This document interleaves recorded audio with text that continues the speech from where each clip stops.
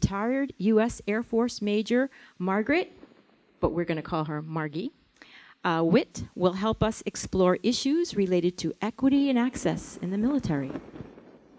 Major Witt helped reshape history and the military stance on gays serving in the military through her legal challenge of the Don't Ask, Don't Tell policy. Just 8 years ago, Major Witt and thousands more military servicemen and women could be discharged because of their sexual orientation. Today, 8 years later, there's new conversations about who has the right to join the military with regard to transgender populations. So tonight, through a guided conversation facilitated by our own KLCC's Tiffany Eckert, we'll talk about issues of access and advocacy through Major Witt's own personal story. Later in the program, you will have the opportunity to ask questions. Now it is my great pleasure to invite KLCC's Tiffany Eckert and guest speaker, Major Margie Witt. Thank you. Thank you, President Hamilton. It's good to see everybody. So I want to begin with a quite pivotal question. At what point in your life did you know that you wanted to be a nurse? Whew. Wow. Thought we were going to start right out with it. Okay. Good one. That I wanted to be a nurse. Well, was it the first time I bandaged the dog? Or, was cute story. You want the flight nurse story or the nurse story? The flight nurse. So when you were with your family playing I Spy in the car. Oh yes, okay. Because I knew what a nurse was, but I didn't know what a flight nurse was. And we used to drive out around the backside of McCord. My family was they're all Pacific Lutheran University graduates, and my uncle was a professor there. And so we would go out quite often to PLU, and we would go around the backside of McCord. And I was pretty little, maybe 5 or so, maybe even younger. And the big game was to spot the big white plane with the red cross on the tail. Because occasionally the medevac crews from the Air Force would fly into McCord and stay the night there. And because they would travel across the country, I would find out later. But it was rare. But when that plane was there, it was really exciting, and my brother and sister probably didn't care. They were older. But it was a big deal to me to spot the white plane with the big red cross on the tail, and to learn that there was a job that was for flight nurse. I thought that sounded pretty cool. Right. And those planes were C9 Nightingales. Mm-hmm. Nightingales, Florence Nightingales. Yes. Cool. Little did anyone in the car know that you would end up by 30 years old having flown thousands of hours in those planes? Yeah, and in that plane, yeah. Mm-hmm. Yeah, 4 different aircraft, but thousands, yeah. You grew up in Washington State, yeah? I did. Tacoma way? Around Tacoma, University Place, and I actually lived on an island. I lived on Fox Island for quite a while. Grew up on the island, so. Yeah. Had a happy, loving family, playing I Spy and many other things. Yep, very lucky. In your youth, pretty young, junior high, it seems like, from what I read, that you saw the way young people who, your peers, who came out as gay, were ostracized, sometimes hostilely, kicked out of their houses. Yeah. That's even before you realized that your sexual orientation. Is that true? Is that yeah. So is that what made it so hard for you to come out to your family? Absolutely, one of the reasons. I mean, watching what happened to them amongst my peers, even the church youth group was very shunning, and watching what parents would say, and even my mother, how she reacted in high school to a young woman who was basically outed on the softball team. That's when I kind of started. I had a name for things, and I started paying attention.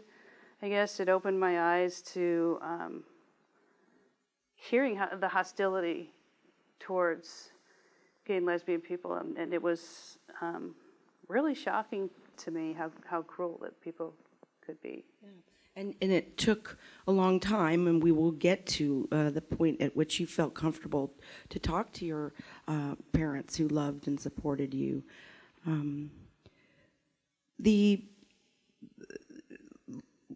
When we talk about your work, I mean, we got to move along in your life, but that was kind of a shining moment where you said, oh, I see the way society would treat me once you realized part of who you were, and that really, it had an effect. You get a degree from a Lutheran college, and you take a job at a hospital. Yeah. Tacoma General Hospital. Yeah? Same hospital I was born in. Mm-hmm. Yeah. And that had some effect on you, like when you saw your future, what did you see? Growing up in the same place all the time, and I thought that's what I wanted to do, My parents had basically held the same job forever, and I thought that was the whole thing. And then I started to panic a little bit when I realized how unhappy the people that had been there for over 30 years were. And I thought, maybe this isn't it. Maybe there's more. Right. There's got to be more. Yeah. So you're thinking more. The only way you can really do the thing that you're really into doing, becoming a flight nurse, means I better join the military. Yeah, well, I had friends that were trying to get me to join the military, even in college, and it's one of my regrets is that I didn't accept an ROTC position, because at that age in college, you think 5 years. I could never possibly owe anyone 5 years of my life, because that's a lifetime. Right. Little had I known, I really could have saved a lot of cash. But I had friends that were in ROTC, and I had one of my best friends went to West Point, and I went to her graduation. I learned more about the military, and I had a lot of respect for those women. They were amazing, intelligent, strong, really good friends of mine, and they kept saying, you could do this, and you could do the same job. And it dawned on me, I could do the same job. And to me, it would have so much more meaning to do it for my country and to serve those who are willing, possibly to make the ultimate sacrifice. It gave it that much more depth to me with that mission. So Groucho Marx once said, I would never join a club that would have me as a member, right? Something like that. You signed up knowing that the club, the military, didn't want the real self, you, as a member. Yes and no.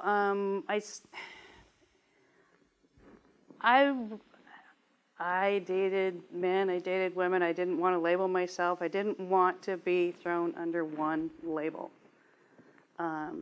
Definitely, did I, question? Yeah. Did I feel that maybe I wasn't wanted in the military? I didn't really feel that way. I thought, I want to serve, and I want to be a nurse in the military.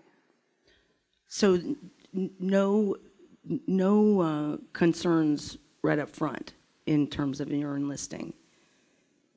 That wasn't but an afterthought that. It crossed my mind. It definitely crossed my mind. But I thought, I'm going to do my job, and it really shouldn't matter. Yeah, well, it did. Evidently. And and for more reasons than just that. Yeah. Had you not joined, we wouldn't be sitting here today. No, not so much. Right. But it is nice to see you all. great things have come. Right. Well, Yeah. once in, you were in very cohesive units. Yes. Yes. Well, I was an operating room nurse and a flight nurse, and you have teams that you work very closely with, and you know, all the unit members. You don't stay with the same team all the time. You have to get along with everybody and spend a lot of time together. Right. Right. In pretty intense situations. Mm-hmm. And in addition to in the work, you had some pretty harrowing experiences that I want to touch on because I've found it just so amazing that in the first year, I think, that you were at Castle Base Castle in California. So go with me. So it was 88, I think, that there was this mysterious physician's assistant. Oh. Remember that guy? Oh, yeah. Oh, I remember that guy. Right. So Yeah. you were approached and asked for dates by men. Sometimes you just met them, and then they'd be like, "You want to go out?" In fact, I met him actually with a group of hospital folks. I was introduced to him at the Officers Club. So yeah, that was. Well, elaborate on that because, so he asked you out, and you're like, talk about I what kind it of feel felt like I was set up a little bit because I ended up, and people always said it was too nice. Well, I ended up chatting with him, and everybody else kind of went home. And he had wanted to go to a movie, and other people were going to go, and then they decided not to, and I couldn't think of a good enough reason not to go. So I went, but I let him pick me up, and we went to the movie, and he had told the story. He was wearing his wedding ring, and I was like, so what's that? He told this really sad story about losing his wife in an accident to a drunk driver, and I thought, oh, okay, I'll go to this movie with you. It was comical and not comical. He tries to put his arm around me. Don't even know this guy. Spills his Coke all over me. Smooth guy. Yeah. So I just want to get home, and luckily we get to the door, and I'm like, I got to be home by 10 because my mom calls because that's when the phone rates go down. So I know that phone's going to ring, so I need to be home, or my mom is going to worry about me. So luckily, just as I'm opening the door and he's trying to push his way in behind me, the phone rings, and I'm like, gotta go. And only to find out later, because I get called out of a meeting that I'm running in the hospital, because I asked around about this guy. He was supposed to be a PA in the hospital there doing some kind of fill-in work. And pulls me out of this meeting, and I told him, no, I don't know who you are, but nobody knows who you are, and you're really rude, and you need to go away. Then I don't know how long later, the hospital commander comes in and talks to my supervisor, and they come out and look at me, and they say, you could dress in civilian clothes, and you need to go over to the parking lot. And they're grinning, they're smiling at me, and they're like, you need to go over to the parking lot over at the base exchange, and there's a surprise waiting there for you. You're going to meet somebody. I'm like, a surprise? I'm like, is my family here? Why would I have to change into civilian clothes?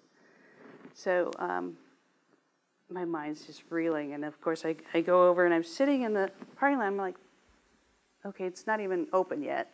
And I'm just sitting in this parking lot. This little blue military car comes and circles behind me. And I see the so-called PA sitting in the passenger seat. Then the driver gets out, and he's got the suit. I'm like, this is it. And he comes around and says, Lieutenant Witt, will you come with us? And I thought, this is it. It's all over. Going down. You thought, this is it. All over. They're coming for me. They're coming for me. Yeah. Okay. Yeah. Who was it? It was the OSI, and they actually, I was still in uniform because I didn't have anything else besides scrubs. So they drove me all the way, an hour away to Fresno, in their car, talking to me, and took me to breakfast all under the guise of helping them out with drug information and controlled substances that nurses and anesthesia had access to, and any kind of drug activity. They gave me their card and said, you can't tell anybody we talked to you. Yeah. And so, again, the organization you speak of, this is the Office of Special Investigations, yes, OSI. known for taking down... Gestapo-y kind of feeling you got there. Yeah. I want to just, without making light of it, but there was another, later that year, you reticently accepted another date with a guy who wanted to feed you Cajun food. That ended up... I should have given up dating a long time ago. Well, yeah. I didn't know that if you had dinner, you would be sexually assaulted. Yeah, pretty much, yeah. Right. Yeah. Did you feel that you were heard after those instances? Do you feel like you were kind of left hanging out there, or? Well, I didn't tell anybody. Okay.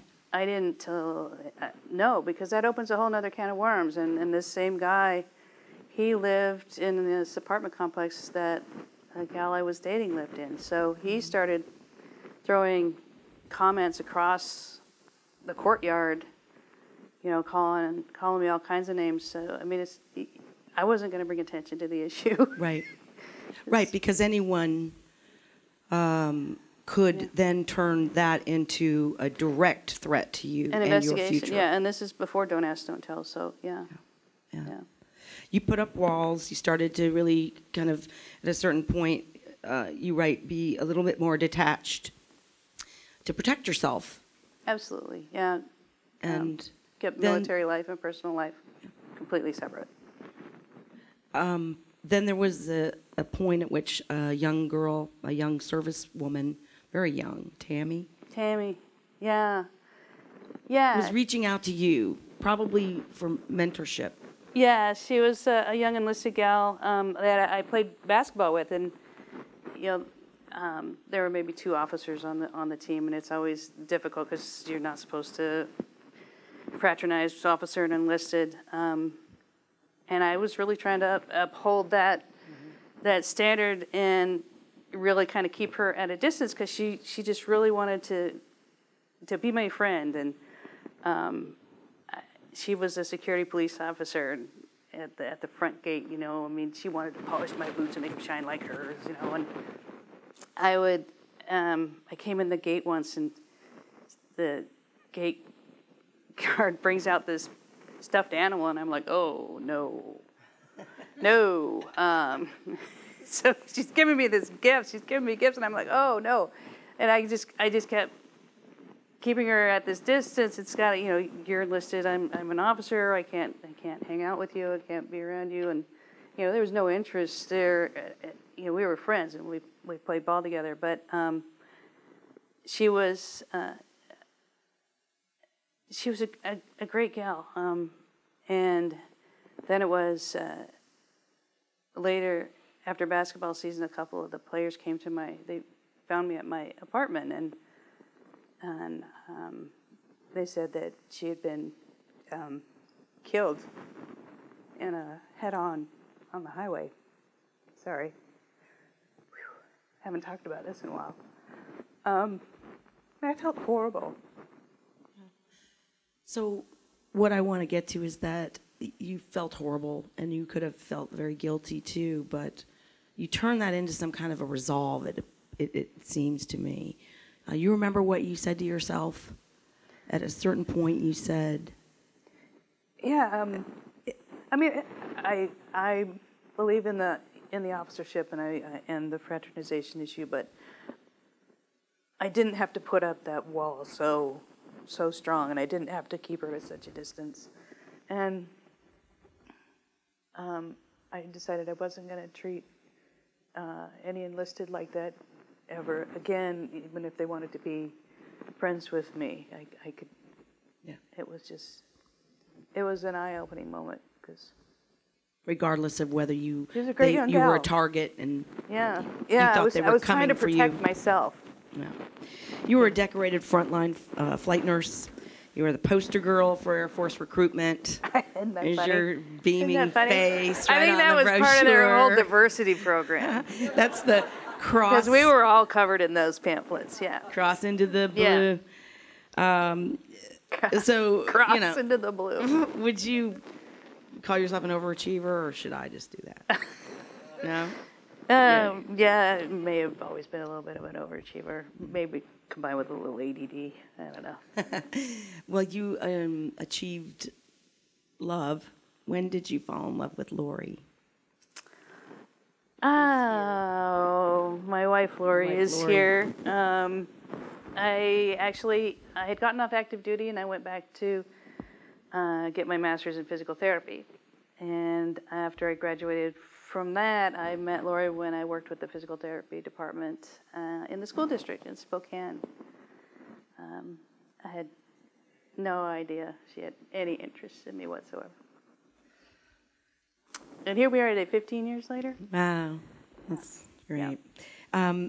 Being that you were moving toward, you'd left active duty, gone into reserves, and were a reservist. And then come around, 1993, everyone in the military was living under don't ask, don't tell. Yeah, as of 1993. I was still on active duty. I went to reserves about 96. So don't ask, don't tell, I'd been around. Will you describe what it is that how you saw that don't ask, law, don't tell? right? How it affected you or its effects on others? Well, I think the general consensus, and we all thought it was policy, not an actual law, but the general belief was that, yes, you could continue to serve as long as you didn't tell anybody and nobody asked you. And man, did we find out that there was a whole different spin on that. The law actually meant that not only could you not tell, you could not have told anyone in your entire life, ever. And it didn't have to be just you telling, it could be anybody telling. Anybody could pick up the phone, send an email. And then you had to prove that you weren't. How do you do that? It was interesting how it happened, too, that it was, I always attributed it, I remember it happening, and it was always attributed to Clinton, Bill Clinton, president at the time, and to really look into it deeper, he had great plans to open the military to all. He really did, and a lot of that was brought about because of the great publicity for the case of Colonel Greta Kammermeyer from Washington, who had basically outed herself during a security clearance investigation to be the head of the National Guard. Yeah. But let me say, to lie about it was a crime worth. Yeah, you're she in did, prison. And it varied over the years before Don't Ask, Don't Tell. Yeah, it varied over the years, and you had your time in court before Don't Ask, Don't Tell. After Don't Ask, Don't Tell, you just signed a paper and you'd be gone in 2 weeks. But before, you had your day in court. Everybody had their day more or less at least in a military court, and it was interesting, and I just have to throw this out there because this is one of the really shocking things that I learned after I started going through the ordeal. In 2003, there was a Supreme Court case that kind of did away with all of the sodomy laws across the country. But prior to Don't Ask, Don't Tell, if you were stationed in a state and you were found to be guilty of being a homosexual, you could spend up to 5 years in Leavenworth, the military penitentiary, federal prison, and then when you got out, you would have to register as a sex offender. That was stunning to me. That is stunning. I thought, how do I tell my mom that? Right. I mean, really. And you still hadn't. Oh, no. Yeah. No. 14,000, nearly 14,000 servicemen and women. Just under Don't Ask, Don't Tell. yeah. were And left pretty much drummed out of quietly. the military. You know, that 2-week deal. Yeah. Gone.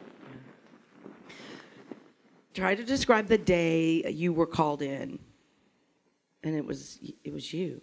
I mean, they told you were under investigation. Yeah, but I didn't know that going in. My commander came to the door and said, "Major Witt, can you come with me?" And I said, "Yes, ma'am." Walking down the hall, she's not saying anything. So I said, "You know, you're kind of making me nervous. What's going on?" Well, there's an officer here. They're doing an investigation on base, and they're just asking some people some questions. And we got to the commander's conference room door. She opened the door, and she kind of nudged me through, and then she closed the door behind me. And I was standing in front of a JAG officer, Major Torum. He introduced himself, and I'm still smiling, thinking, not about me. And his first question was, so what's your relationship with so-and-so? What? Yeah, absolutely floored me. I had no idea it was coming. You get into it, and one must read the book to really get the background. This is we're tacitly going over all of this because your history is long, and this is a compelling. I'm old. Oh, no. That's what she just said. Just 2 years older than I am. But I was a brunette when this started. It's true. I was. Go back, look at the pictures. I was a brunette. Well, I earned every one of these. Do you want to speak to what it was, how it came down that someone basically told a superior? A superior, yeah, an email about your personal life. Yeah, Do you want to elaborate on that? It's quite a lengthy story. You want to elaborate in a kind of synopsis? It actually was an fashion? email to the Joint Chiefs, so it came down from the top. Really? Yeah. So it's a little hard to fight that power chain. Mm-hmm. But it was an individual who took that information to the top. Yeah. Okay. What or who compelled you to fight? Yeah, I get asked that question a lot, and well, no, because it's really made me think about it, and there's a lot more to it than just it was. I didn't have a second thought not to. I think part of it was seeing other people that had fought before me and watching them, because you're rooting for them. Yeah. You never think it's going to be you. But then when they hand you the baton, you do your best with it. But I also think that I think the military prepared me in a lot of ways to fight for what was right. And I think my parents taught me a lot about fighting for equality and fairness. And, had to fight for a lot of things, even just growing up, you can't play ball, you're a girl. Yeah. Started young, I was kind of, yeah. Interesting, though, that the military would have prepared you to fight itself. Absolutely. Yeah.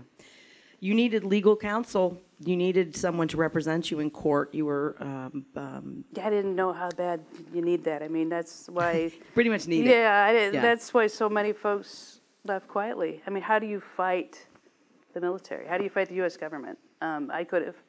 This is pivotal to the whole story. This is a great story because the day that I was told I was under investigation, I went out to my car in the parking lot and got on my cell phone and called the only attorney that I knew. It was a neighbor in Spokane. She had happened to work back in Seattle in the late 80s when there's another case going on for Sergeant Perry Watkins. And Sergeant Perry Watkins had an attorney named Jim Loebsense who worked with the ACLU on his case, and he won. I didn't know that my neighbor Jan had helped Jim Loebsense because they worked in the same law firm back in the 80s. And she had helped work on that case, volunteered her time. So before I even drove from McCord from Tacoma home to Spokane. By the time I got home, I had a phone conversation and a meeting set up with one of the top civil rights attorneys in the country. Who does that with one phone call? Small world. Well, and it gets even smaller because I meet with him. He agrees to take the case if I really understand that it's going to take about 10 years to go through. But he then goes to the ACLU again because they had backed him in the case 20 years prior with Perry Watkins. That was before Don't Ask, Don't Tell, obviously. And the ACLU signed on and brought on their lead attorney was Sarah Dunn. And Sarah Dunn had gone to law school in Chicago and had a law professor named Barack Obama who covered the Perry Watkins case. So she had the president teach her how to fight. Yeah. I mean, really. Very small. Who does that? That's amazing. Who does that? I So hear you. when Right? I was extremely fortunate. Nobody can afford to do this. It's amazing to me how it all absolutely fell into place, and they were wonderful. I was so lucky. How could I not carry that baton and just to even try to save one person's career? Yeah. You needed lawyers, and you needed to tell your parents. Oh, that, yeah. Yeah. I got the lawyers first. You got the lawyers first. I did. Right? Okay. Okay. And then? So I do procrastinate about some things. Yeah, well, it took a while for the military to figure out, to actually stop me from serving and to actually file the paperwork so that we could file a case. Until they actually said, you're going to be discharged, we could not file the case. So it was that took a couple of years to get that far. And so I had to make sure, because the next day we were going to file the case and there was going to be a press conference. I thought maybe they should know from me before that. So I didn't want to hear it on the news from, one of the broadcasters I'd grown up listening to. So I had planned to have my sister meet me at their house, and I had a friend who had picked me up at the airport who was waiting in a car with a big bottle of scotch to take me away if things went bad. Just in case. Just in case. Mm-hmm. Things didn't go bad, though, did they? It was amazing, I had just so feared, mostly just disappointing them. That could be part of that overachiever thing. I never wanted to disappoint them, and I knew that this wasn't something that was really top on their list for their daughter to do. And so I think I just said, and I just went right to it. I said that they want to discharge me from the Air Force under Don't Ask, Don't Tell, or something similar to that. And my mom just kind of looked across the table like, did she just say what? And my dad looked right at me and he said, you're going to fight it, aren't you? I mean, that was Military it. man That talking was to you. it. Yeah. You're going to fight it, aren't you? They're like in their 80s. I mean, I just didn't want to drop this on them, but evidently I'm completely on board. You're going to fight it. Yeah. And that was it. That was it. From then on, I had won. Yeah. I had won. I mean, I had Lori, and I had come out to my parents, and they still love me. So it was like, bring it on. Let's go. Yeah. Yeah. That must have been a weight off. Oh, that was everything. I wasn't afraid of disappointing the Air Force. Mm-mm. Once you got underway, and again, this took years. This was not something that happened quickly. It took a lot of your time, and But the effort to repeal Don't Ask, Don't Tell, and ultimately that was what it was about. It was really seeking justice as well, though. There were unexpected moments, and I loved this part, and I hope that you could remember what it felt like to have so many members of your unit come and testify on your behalf and talk about you in the ways that they did. And it was probably pretty shocking to the military attorneys. It was like being at your own funeral. Yeah. It really was. I mean, they're my heroes because, you know, for a week and a half they came in day after day, taking the stand. Some even in uniform, and they were there for me, but they were there for all of us because they were taking a stand. They were taking the stand for what was right. Yeah. And it was pretty amazing. And somewhat of a risk, although you were in the hot seat, but they were there to speak the truth, and it ultimately meant everything to the case, did it not? Yeah, well, because this Don't unit Ask, Don't cohesion Tell thing? Yeah. was their complete argument. I mean, their only argument that was because gay equals negative effect on unit cohesion and morale. And that's kind of, I mean, really? You're going to argue that one in my case? Yeah. Yeah. Because, I mean, no. Yeah.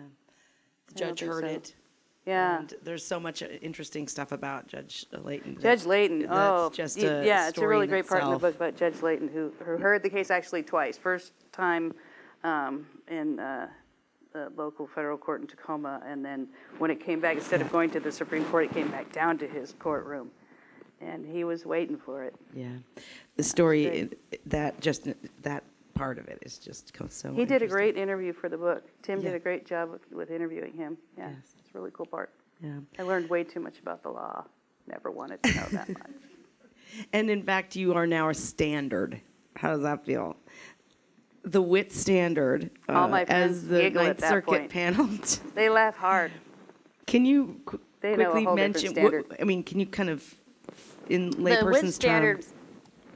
it basically says that because they couldn't prove that I affected unit cohesion and morale in a negative way, that's what basically won the case, because that's what they had to come back and prove.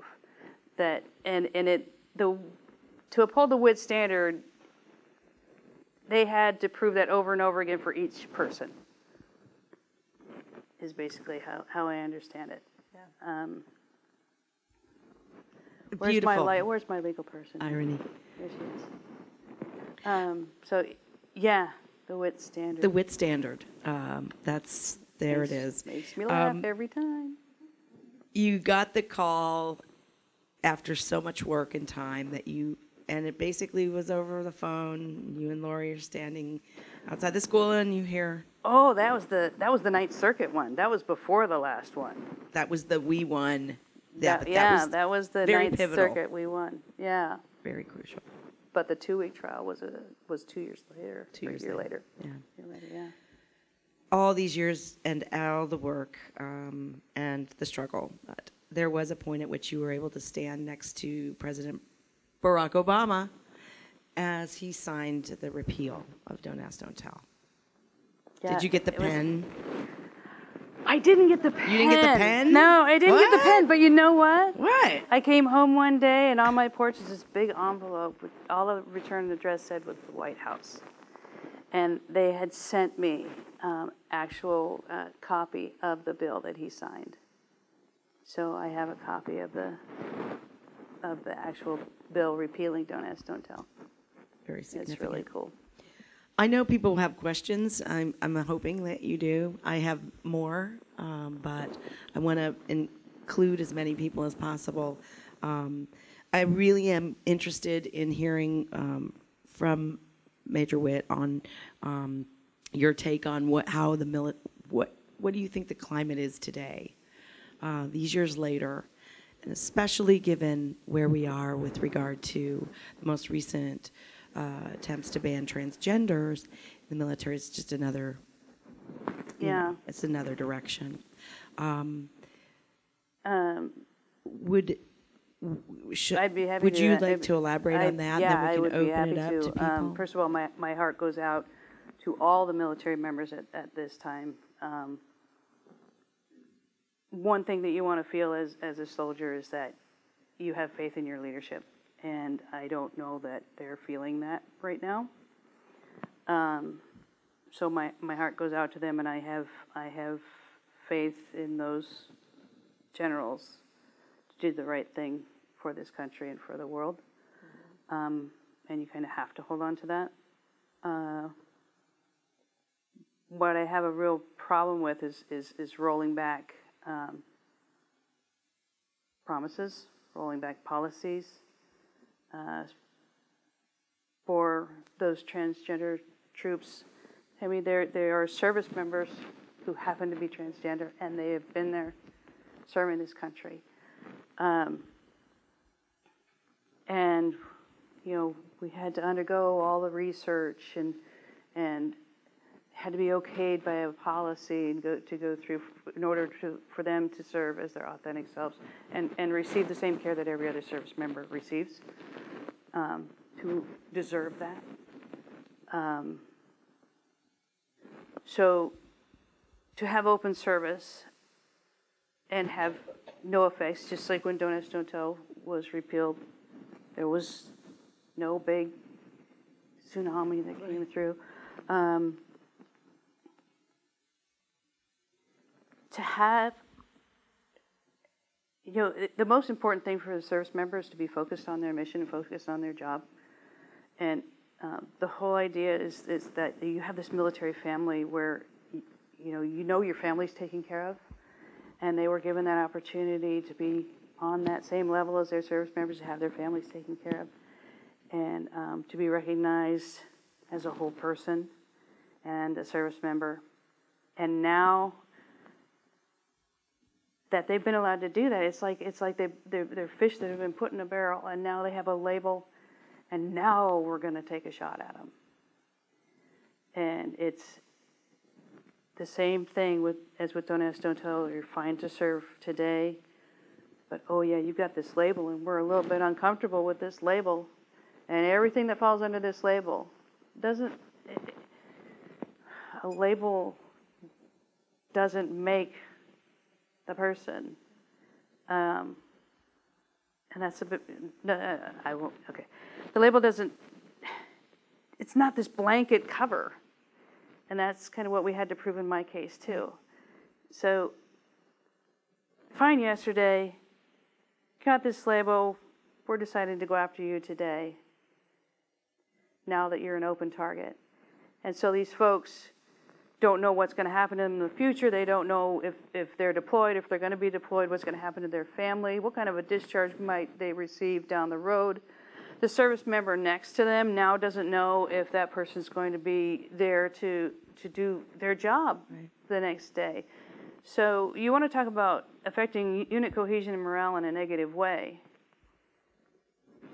Pull that unit member out of that unit and leave that hole, and see how that affects everybody around them. I mean, that tweet, and every time it comes out, it humiliates, it dehumanizes, and it disrupts exactly what we're trying not to do. I mean, it's just, sorry. It's just, sounds like we are going to be needing a new standard there, right? Man, yeah. I have much more, but I would love for folks to, if anyone has a question, I welcome the audience to.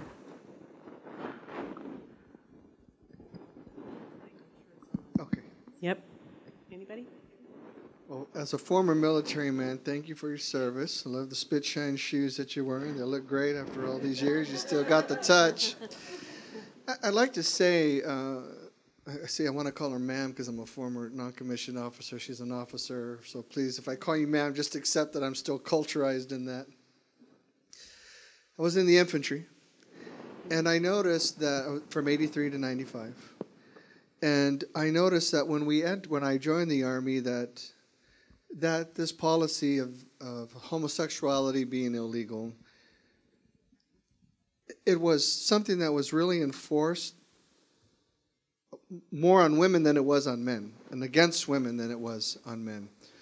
And in my very first assignment was the 101st, and two of our 3 platoon sergeants were survivors of Hamburger Hill. And one of them was homosexual. But he was a proven warrior. Proven warrior. Purple Hearts, Bronze, Silver Star, all of the... No one questioned. No one cared about his sexuality because he was a proven warrior. We had other homosexual soldiers in our unit, and I think it comes down to, from my experiences, could they do the job? Were they prepared to go the distance to defend the Constitution of the United States against all enemies, foreign and domestic? That's how we judged them. With this, to confirm and concur with you, what would affect morale is to extract that person when you become a team, when you've learned to rely on one another, and when you've learned to depend on one another. I don't know if I really have a question, as I just wanted to make the comment, ma'am, that having walked that military life, having seen this battle sometimes of the homosexuality being illegal, I can say that it was definitely enforced rigorously against women, more so than it ever was against men. And when I was at Fort Sam Houston, I had several soldiers who had AIDS, and they would tell me, Sergeant Molina, you got to be careful. The military is developing a policy. You can't touch them. If you touch them, you're going to get AIDS. So you got to be very, very careful. And as a leader, you didn't know what to do. And so there's a lot of compelling messaging, confusing messaging around these issues. I can tell just by looking at you and listening to you, you're a leader. And military service is about leadership. And military service is about, will you stay your foxhole, so to speak, metaphorically? If you're required, will you stand your post? Our first general order, I will guard everything within the limits of my post and quit my post only when properly relieved. And there's no pre-qualifying factor on sex or any of those other things. Do you have the tenacity to stand your post? I just wanted to say all those things to concur. I don't know if I had a question as much as I wanted to say in front of those here that may have never served in the military, that I know from my experiences that it was significantly harder on women. It was significantly more challenging for them to have a sense of fair opportunity and or a sense of fair play.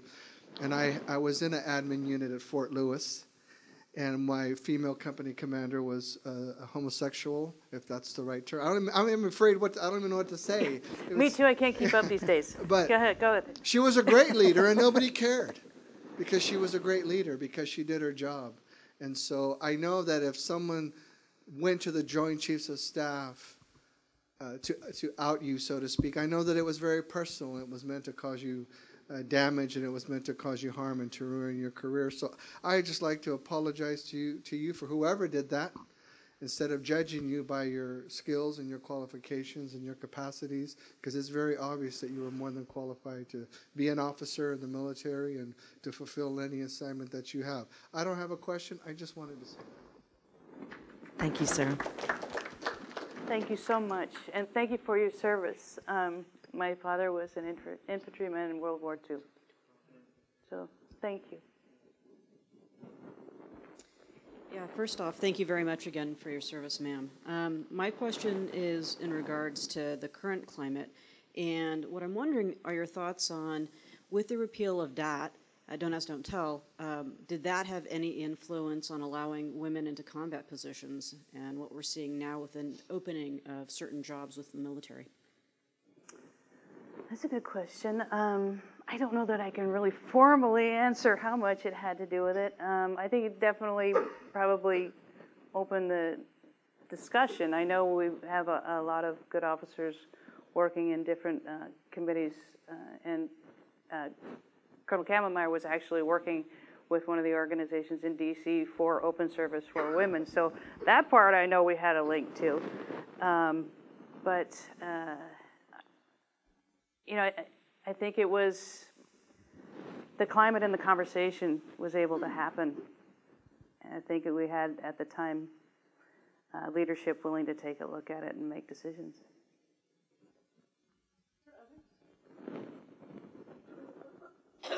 Cold. Excuse me, I'm a cold. I can't sorry. believe I got through my classes today, but I did.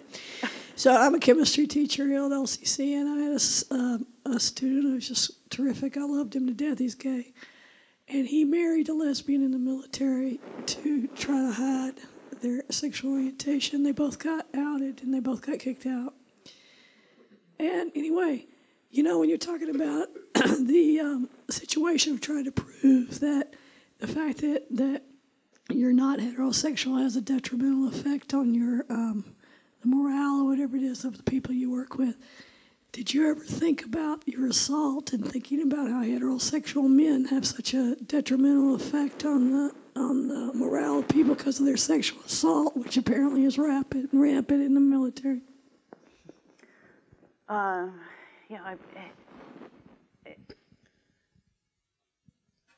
thought about a lot of ironic situations. I probably thought about that. I also thought about the fact that, we were now allowing felons to serve, but we weren't worried about unit cohesion and morale. I mean, there were so many things that didn't make sense to me because it didn't make sense in the first place. So it didn't do me any good to kind of compare those things, but it didn't make sense to have such a blanket statement and to try to uphold it. And I knew people too that would marry somebody in order to try to stay out of the investigations. Yeah. There was some desperate decisions. Let me address just a little bit further. I'm sorry. I will so get to you. You are Air Force. The sexual assault issue. One thing when we, because it was before Don't Ask, Don't Tell, during Don't Ask, Don't Tell, you're so into that protective mode, and you just accept that you're living in that secret world. What I didn't realize until talking about it after the fact and later was I knew it made me more susceptible to situations of being blackmailed or something on dates and things like that. But I didn't realize that the whole policy and having to go through all of that was military sexual trauma. Of having to hide your identity, you couldn't be who you were. You had to evade everything, and there was a whole discussion that I had with a military social worker counselor that approached the whole issue of that was military sexual trauma that so many of us went through or were put through. So that was just one addition I wanted to make to that. I'm sorry. Air Force. Hello again. I'm just wondering, what would your main bit of advice be should a tweet actually become law and policy, which is weird to say out loud, but should that happen, and should those trans service people be suddenly removed and find themselves, just taken out of the game and away from the mission, what would be your main piece of advice to those people as well as the units that want to support them in fighting the repeal of a tweet? And that's the tough issue is that from within the military, you can't fight. You can't say anything and you can't speak out and talk against it. So it's just kind of ironic. And you rely on other people to do that. And I'd say, at least I would say, I've got your back, and continue to speak out.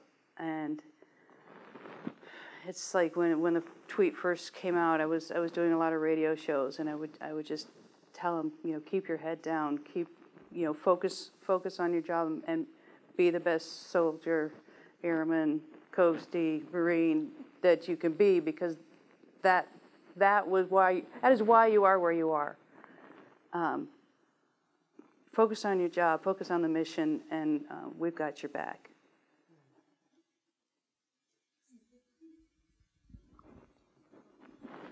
One more question, anyone? I have a question. I wonder, you obviously have a lot of respect and esteem for the military and your military experience, and I guess I wonder, how do you reconcile that with going through an experience where where the military really carried out an injustice against you? Excellent question. Because a lot of people expect a lot of anger. And I had to search within myself, what is it that I feel about the military? But I mean, I only wanted to get back. I mean, it took a long time for my attorney to calm me down. Like, this isn't going to happen, at least for a long time. So I don't have that anger, and it didn't do me any good to hold on to any of that. Really, Lori and I would really work on the good things that were going on, and I can tell you the reason I wanted to go back in was for the people that I was serving with. This is the part that gets me every time, because somebody always asks. So, I could have my feelings towards the establishment or the faulty law, but I would have gone back had I not gotten so old. But it's the people that I served with and the people that continue to serve that I hold in my heart.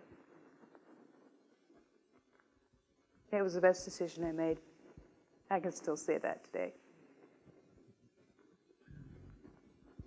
Didn't your attorney say there's no crying in no litigation? Crying in baseball. No crying in baseball. Tell me over and over again. No crying in baseball. And then he'd say we were only in the second inning. Oh! How many years I had to hold this in. If I may just point out, the book is available, and it's a very good read. And the foreword was written by aforementioned Colonel Kammermeyer. And she has a story in her own. I'm surprised there's not a book with. No, Serving in Silence. She has a movie, too. Silence, right. Book the movie. movie. Oh, Meryl. Who played Glenn her? Close. Glenn Close. That's right. But in the foreword that the Colonel wrote for this book, I did not know this, and I just wanted to point this out, maybe as our little closer here. So homosexuality, as she writes, has always been considered compatible with military service, despite the fact that a known homosexual is the creator of American military organization, discipline, training, supply organization. This General Friedrich von Steuben organized the Continental Army effectively enough to win the Revolutionary War. And created the uniform. So, the uniform too. But I mean, at the end of the day, I found that just quite striking. That really, the United States, we could all be speaking quite differently and not be, right, who the United States of America owes it to a gay man. So, I found that. Yeah, right in the first page of your book, bam. I thank you so much for taking the time. There's more to us than a label. Yeah, right. Thank you. Do you have a hero that you want to go out on? Who's your hero? Military's big on heroes, right? Yeah, well, I was Who's going to yours? say Lori. I would. Okay. I would. Yeah. It's a long ride back to Tacoma. You can name more than one. It was Lincoln when you were little, so you're Honestly, gonna, like, the when bar I is was high. little, you know, because it was that whole slavery thing was so unfair. But I've learned more about that now. Right. You know, my hero was Greta Kammermeyer, and she was a mentor to me just by her example in her poise and her leadership. And she's Norwegian too, and she's a nurse too. Mm-hmm. She's from Washington too. I followed that story really closely, and I admired the way that she handled herself and her honesty. Mm-hmm. She came before you. Oh yeah. Oh man, and when